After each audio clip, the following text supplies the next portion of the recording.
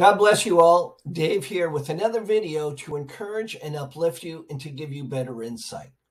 So the question is, where are you? Well, where are you? What I'm really asking you is, where is your heart? Last night I was in a meeting where one of the things we talked about is growth in the kingdom of God. A week earlier, I was in meetings around the world where people were asking, where is the kingdom of God? Think about that. That was the question. Where is the kingdom of God? Well, if you don't know where the kingdom of God is, then how can you consider growing in the kingdom of God? The stress of conflicts today is so great, often people lose sight of the movement of God and the expectations of what God is doing in all of our lives.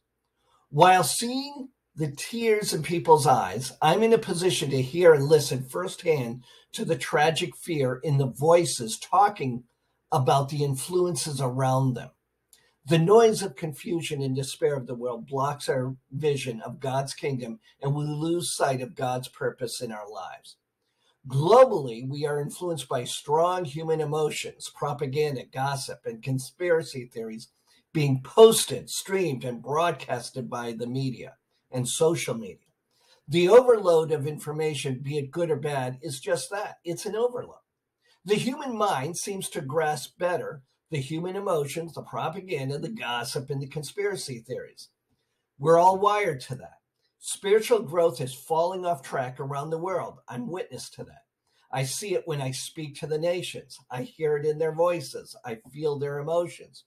We are accustomed to having our progress measured in many ways. We are given tests in school, evaluations at work, and physical examinations by our doctors.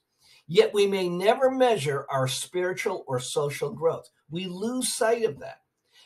Think of this: as Jesus grew from an infant to a child to a youth to an adult, he increased in stature with God and men. The better people knew Jesus, the more they trusted him. They admired his wisdom and appreciated his compassion. Likewise, as Jesus grew in his relationship with his heavenly Father, he continued to please him. The Apostle Paul said that when he was a new Christian, he behaved as a spiritual child. But as he matured in his faith, he began to act like a spiritual adult. Check out 1 Corinthians chapter 13, verse 11.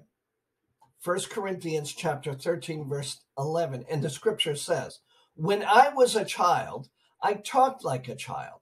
I thought like a child. I reasoned like a child. When I became a man, I put the ways of childhood behind me. And that's in 1 Corinthians chapter 13, verse 11.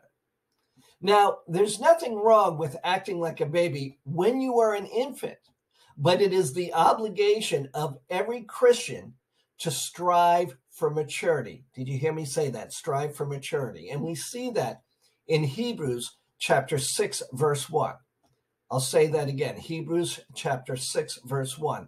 And the scripture says, therefore, let us move beyond the elementary teachings about Christ and be taken forward to maturity, not laying again the foundation of repentance from acts that lead to death and of faith in God. And that's in Hebrews chapter 6, verse 1. When you are a new believer, you will not always know how to relate to others in a spiritually mature way. It takes time to mature and develop. You may battle with envy, with anger, or unforgiveness. But the longer you walk with Christ and maintain a lifestyle of prayer and fasting, the more you should relate to other people as Jesus does. You'll start to understand the biblical principles you read about in the Bible. People will start to see it in your behavior and the way that you speak.